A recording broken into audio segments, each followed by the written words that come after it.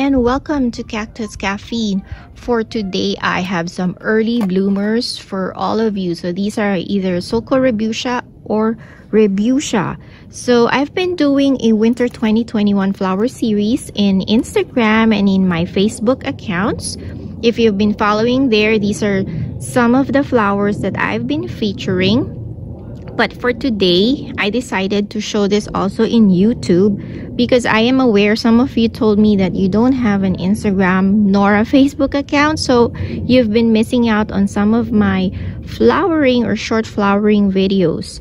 So let me start off with this cactus right here with yellow flowers. This is a sulcorebutia. And the name of this cactus, I will flash it on the screen because I don't know how to pronounce it. But this is a very attractive flower. It produces yellow spines or brown spines and yellow flowers. So this is a clumping cactus. In time, it forms many offsets, as you can see here, or pops around the mother plant.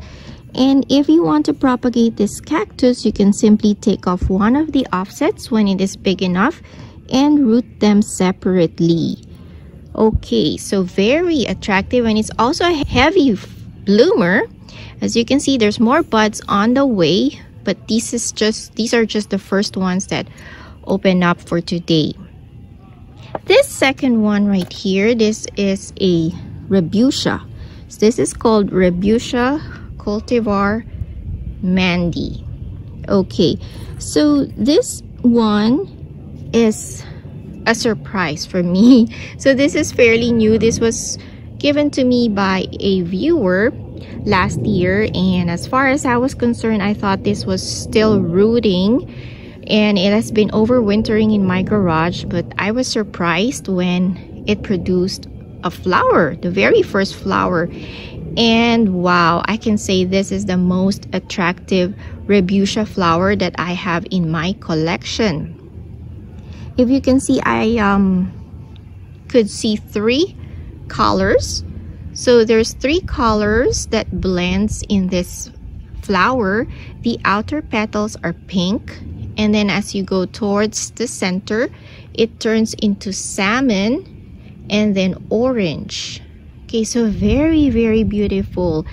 And I tried to look this up online. There is not much information about this cactus, so I am guessing it is a fairly or pretty new cultivar. All I found out was this could be a rebutia heliosa cultivar. All right, so again, this is rebutia cultivar Mandy. And then the last cactus that I have for today back there, this one is a rebutia minuscula. So this has been blooming since December, and I don't think it ever went into winter dormancy because it has been blooming all winter. And now that it is almost spring, it is producing a lot more buds. So I am excited when all these buds start to open, and I would probably make another video featuring this cactus. All right, here is the update, guys. 3 days after, more flowers from this rebutia minuscula open today. Very beautiful. This rebutia has rather larger flowers than the rest of my rebutia. And then the sulcorebutia flowers, the others have closed now, and I still have one, but there's more buds forming around it. And then this rebutia Mandy is still open. Nice.